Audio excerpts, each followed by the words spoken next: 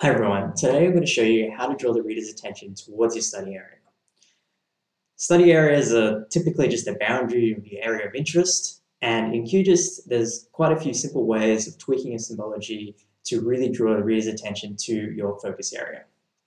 Now, let's dive into it.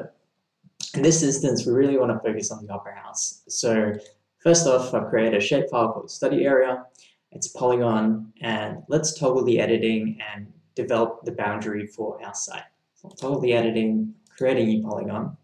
And I might just kind of trace the landform around the area.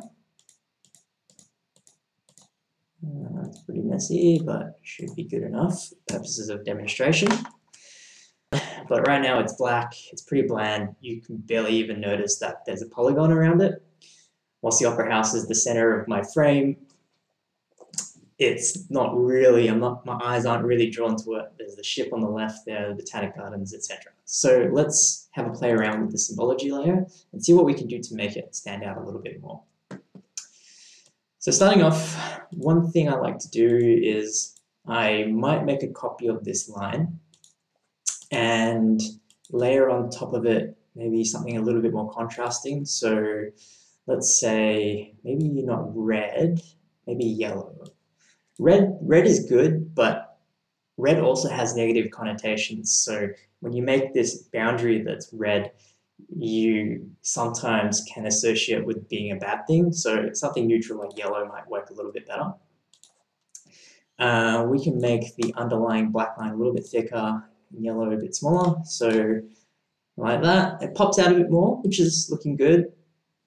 And I guess it now comes down to like personal preference and taste. Sometimes I like to do maybe a dot dash line just to bring it out a touch more. I think that looks okay. Now the next thing we can do is, because our area of interest is the opera house and nothing outside of it, we can perhaps try and kind of blend out everything outside of the opera house. So to do that, there's a built-in feature in QGis called Inverted Polygons. So instead of a single symbol, we can now drop down and go to Inverted Polygons. Once we're here, we pretty much want to add a fill. So we want to fill everything outside of the polygon. So I'm just going to add a simple fill here by clicking the plus button.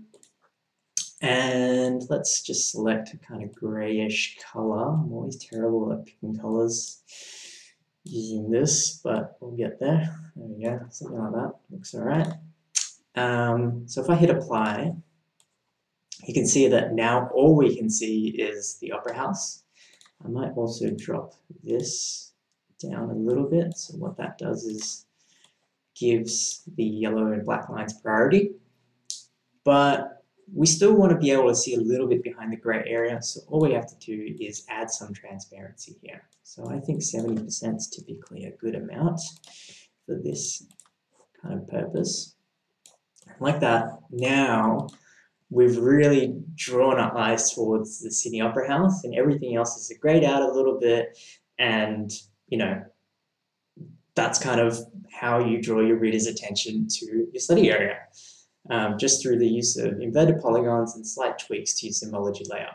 Back in the day, before inverted polygons, it was a little bit harder to do, but still quite simple. But you'd have to create a big polygon way beyond your study extent, and then clip a little hole inside of it and then fill that polygon with that kind of grayish area.